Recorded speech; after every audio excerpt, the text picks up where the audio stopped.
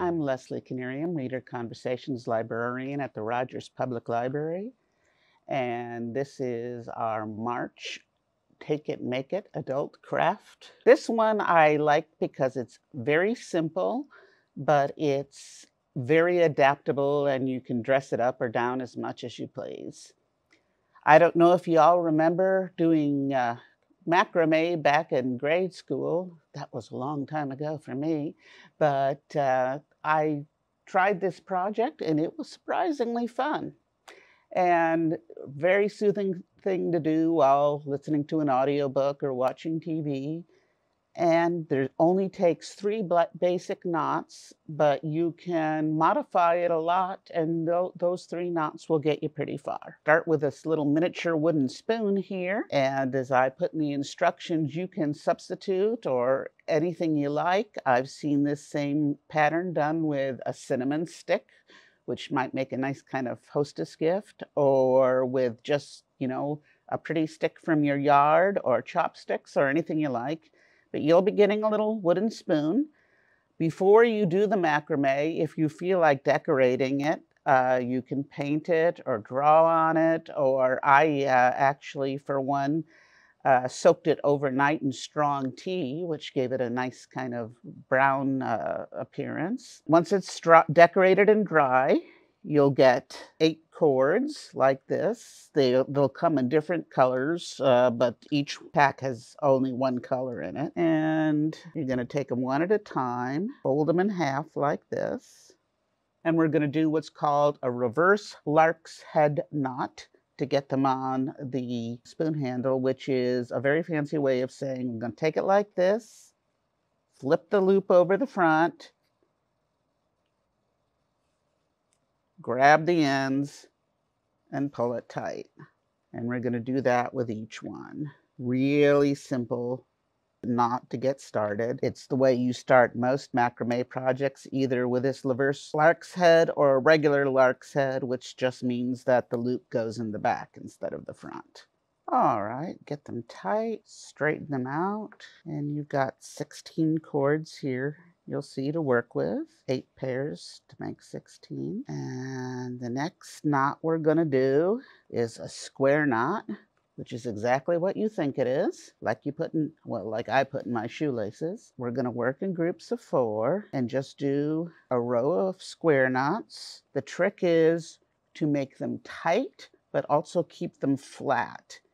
If you've got some sort of frame, you can jury-rig some sort of frame, you can hang this on to work. I find that's sometimes a little easier, but I'm going to do it flat on this surface so you can see how that looks. So we'll separate out our first set of 4.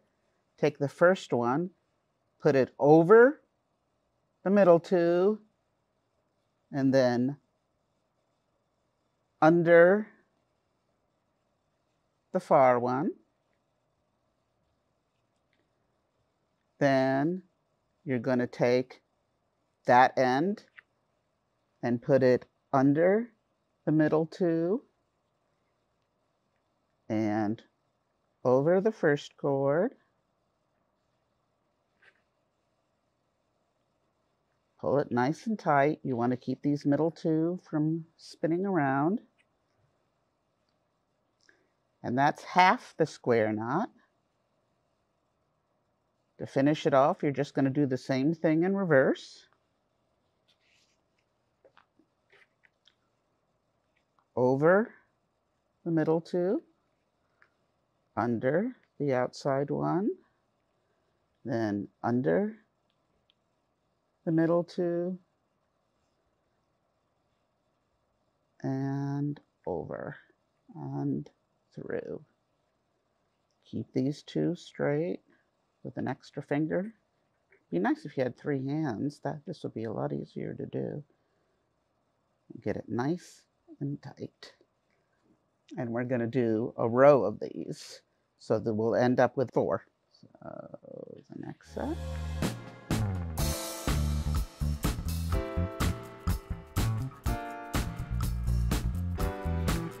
And there we go, our first row. And gosh, that was so much fun. I think I'll do some more square knots.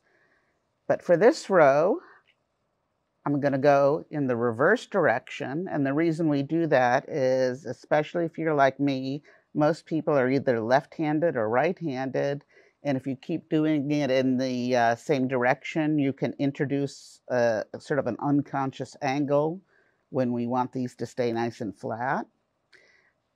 And the other thing we're going to do differently is I'm going to take these two outside strings and I'm just going to pull them to the side. So this time there's only going to be 3 square knots. So once again, over and under and through.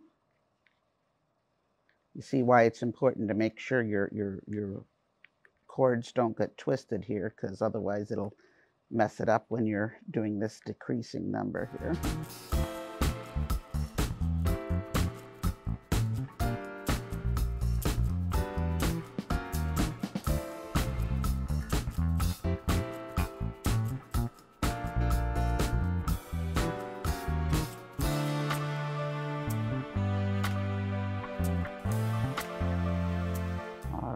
Straighten out all our cords now. And we're going to do that again, once again decreasing the cords by 2.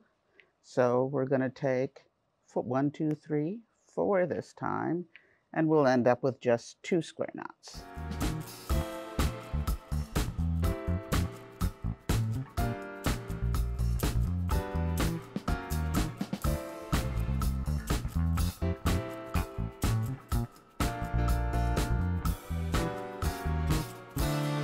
And one final row, which just uses the middle 4 cords,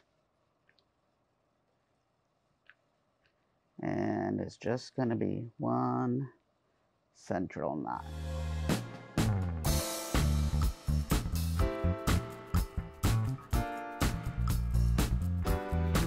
There you can see, just by using one single knot, the square knot, and decreasing the number of cords we used, we've already started out putting a very nice little triangle shape, a V shape, into our pattern. Just so you know, if you decide to continue on with macrame, you can use that same knot, but do only the first half, so it's not a square, just the first half of it. And if you keep repeating that, that will introduce a nice twist into your design, so your cords will twist around in a very attractive way. But we're going to emphasize this diagonal shape that we made with another knot, which is called the diagonal clove hitch or double half hitch, which sounds really dramatic, but it really is incredibly simple. It is exactly what you think of when you think of knot, but just doing it twice. The trick is that we're going to take our filler, our guide rope, and since this is a diagonal clove hitch, we want to lay it diagonally across the other cords. If it was a horizontal clove hitch, we do it like this, or a vertical clove hitch, we do it like this, but we're going to do the diagonal, just nicely in line with the shape we've already got. And you take the next cord,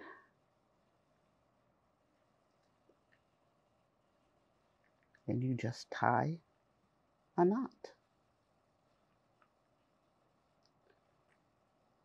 And then carefully, so it lines up smoothly with your first knot, you do it again. And get it nice and tight. And don't worry, by the way, if you're watching this video, in your kit there will also be a diagram with all these knots, so you don't have to be remembering them all. And we're going to do that again. Go around. We're going to do this 7 times with this cord. Sometimes it helps me if I count it out loud. And make sure you don't get them tangled and you keep them in order.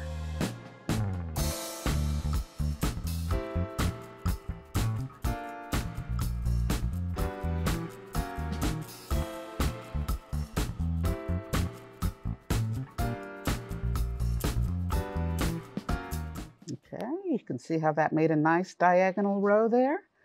We're just going to do the same thing on the other side. Going the other way. So take your outside cord and use it, lay it diagonally up against your design and over and through.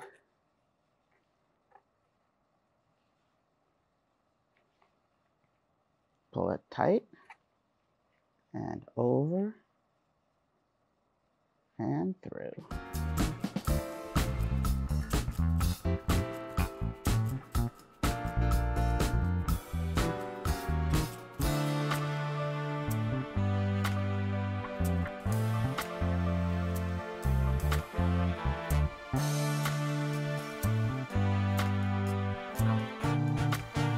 Okay, as you finish the row going the other way, you'll see that you have now 2 in the middle, and you can make a choice here. You can either leave these open, which will create kind of like a keyhole in your design, or you can close it up. I think it's a little prettier closed up, but it's up to you. Generally speaking, you take whichever one is higher and use that as your guide. Close that up nicely. And we're going to do the same thing as we did with the square knots. We're just going to decrease it by 2, and we're going to go in the opposite direction to keep it from getting an unintentional twist. So I take those to the side, use the third one as my guide, and now I'm just going to tie 5 clove hitches. So there's one. Alrighty, same thing on the other side. Take 1, 2, 3. And we're going to start with the third cord.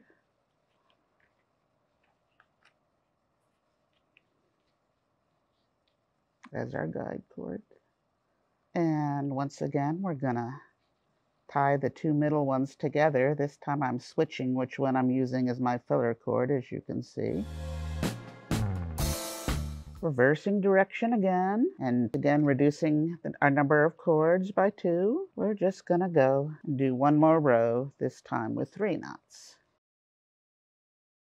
Take away 2 more. And let's just finish this off by tying these together with a final clove hitch. And that's it for our pattern. To finish it off, your thing, you're going to want to do something about all these end pieces. So let's just straighten them all out and trim them off. And let's keep that nice diagonal pattern. So I'm going to give it maybe a couple of inches there. And if you're wondering why I brought a comb with me, well, you just take your fine-tooth comb and we're going to comb out these end pieces, unravel them like that. If you don't happen to have a comb, you can also use a toothpick for this part. And you can give those ends a final trim to make a nice fluffy beard. And this is the basic pattern that you've got in your kit. But as I say in the instructions, you can always fancy it up a bit. And I've just brought you an example of some of the things you can do to fancy it up.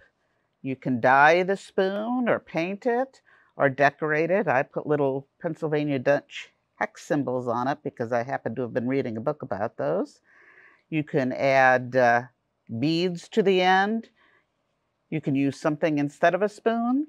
All sorts of different things you can do. But the most important thing you can do is have fun. And next month, for April, we're going to be making earrings out of craft paper. So origami earrings. Look forward to that.